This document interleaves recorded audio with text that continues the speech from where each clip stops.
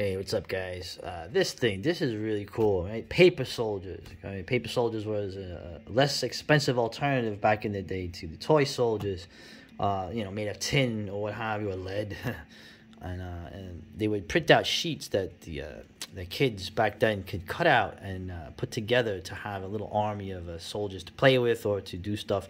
And taking that old idea, they've made a bunch of these war games based on this. Okay, you make these paper soldiers and terrain and other things, and you have, of course, most of them are the typical war gaming with the dice, but they had an idea to do the little wars thing where you're gonna shoot these things with a cannon, and there are people that play this game. Also, I've seen them on. I'll link to them, but print your own armies, right?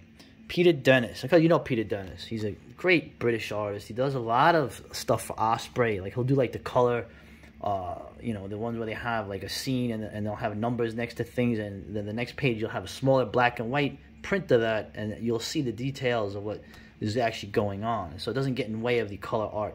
Great artist. Okay, you can tell this was a fun thing for him to do. Particularly the art here. This is essentially a reprint of Little Wars, minus the part where Wells is going over like a typical campaign. The nice intro, and there's a nice surprise. There's a nice surprise at the end in terms of the different kind of games you could do. I think you can see the clues are going to be here. Right? The art's kind of funny, right? Usually the Peter Dennis art's pretty serious, dealing with warfare, but this is kind of quaint, right? The old, right? When they say, hey, a charming book, redolent of the long Edwardian summer, right? And you see like these grown ass men playing with toys, and you can see that the little boy's like, the hell is this? And of course the woman, I don't approve. The women do not approve. Right? Silly men, right? But essentially it's a great intro, kind of going over kind of things that I was going over in the actual reprint, right? Little Wars, right? Robert Louis Stevenson actually had a game as well with intricate rules, like the Kriegspiel, like the Prussian thing. But it's like no game played today, okay? Because it turned out to be a dead end, right? Because of the gun that you shoot things with, okay? And it describes the gun and how when they made a cheaper version of it, the accuracy was gone, right? And of course, it's a historical oddity, right? It's often reprinted but never imitated. Right? Usually, people I see playing the game, they're not really war gamers like you have, with you can go into that, whether it's the British style, the American style. But still, it repays a careful reading, right? Okay, they're telling references to contemporary military developments, the lesson of the Boer War, right? Scandals of crouching concealment. Yeah, we're not coming out to fight you, Britisher. Are you nuts? Broader issues of technology, morality, right? One of the things that you read there, he goes, when they were doing this, he was finding the guns were altogether too predominant. They prevented attacks getting home. Well, wasn't that going to be? I mean, people who saw the Civil War saw that, but the war that was about to come a year after really brought that home to a horrifying degree. And it had an effect on Mr. Wells as well. And there's some other things with the rules here. And just like I like going through the art, right? You see the caveman, and this is funny. To me, it's funny. It probably offends people now, but you know me, so it's my middle name, right? This primitive attempts. Let's see. Oh, to realize the dream, interrupted by a great rustle and chattering of lady visitors. They regarded the objects upon the floor with the empty disdain of their sex for all imaginative things. And you can see these guys. You can see her. She's like, I don't approve. I don't understand it. Right? You can see that she's like, and of course at the other end you got the friggin' dog just sees things that it can grab and run off with. That's what I'm saying. The art's very quaint, And a real quick mention too, very touching. This man was writing about an old war gamer and writer for, I guess, the wargaming journalism for many decades. This man had passed away, and so Dennis made a likeness of him. So that was kind of touching. And you get, like, the humor, right? You have the humor here, right? The idea of the hand-to-hand combat, how it was, what is this? The idea that you had a curtain, right? So you couldn't see what the other guy was doing. Although this little kid looks like he's going to be a spy. Right? You know, the different scales. Obviously, the 54 millimeter scale is bigger, right? Otto von Bismarck. Yeah.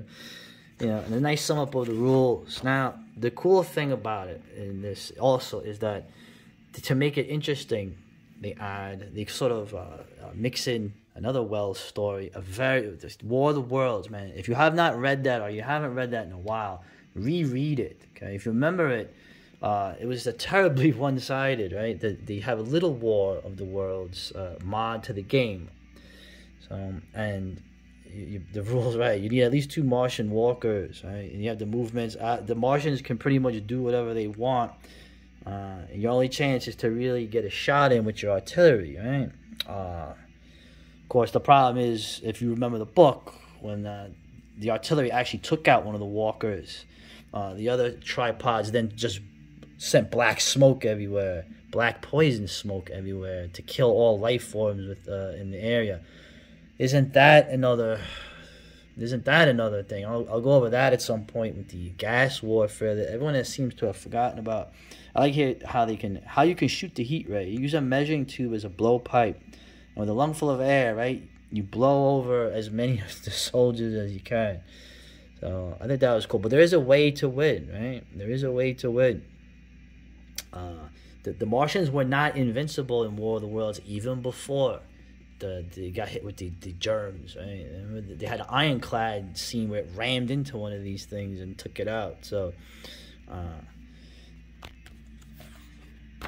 well, okay. Well, how do you make the walkers and how? Well, yeah, you can make this, right? The whole idea of the cannon. Now, of course, they show how to do it, right? You would fold them, you score it. If you're familiar with that term, usually they use that for like props in a movie. You score it, right? You fold it together, you glue it. You glue the little card base here. You know, a lot of gluing. It takes a lot of time. The guy says it is addictive, and it is. I have actually made some of these last year. Now here, the whole thing, and I will admit, they make a paper cannon. You make a cannon out of cardboard and the paper and lots of glue and a rubber band, and you can make the ammo out of like little pieces of tissue paper, like with glue on it or whatever. You can actually make a working cannon. Okay, I made 2 of these. I took my time. I'm not an expert. Obviously, the guy even says you get better the more you do it. But I made 2 of these. I tried to use them. I could not hit anything with them. I couldn't hit anything with them. I just wasn't accurate. I must have made a mistake somewhere. However, there are alternatives, and I'll link to some videos of other ways to do this game. But in general, you know, yeah, this is some trip right here. But basically the sheets, and they say don't cut the sheets out, photocopy them, make them 93% size on a color copier, and use these as the base. And you have pretty much just the British Empire versus essentially the French, right? So, you know, you'll have diversity, but it made sense because you had colonial soldiers. You have your horsemen, your cuirassiers, right? The cavalry, the men, the better troops, the light infantry, the Zouaves. So, like I said, like they're all based like I guess these are the Algerians. Really interesting. And of course, this is how you make the cannon, right? You photocopy this. How you make the walkers. And I like this here too. You see the working class, regular folk of England caught up in, and I'll tell you, read War of the Worlds again. You want to talk about the effects of bombing and the effects of warfare on civilians, with, you know, modern weapons and weapons from Mars, literally. And you see these poor people. You see, like, they're kind of like, you know, I guess you have a suffragette here, white feather girl, huh?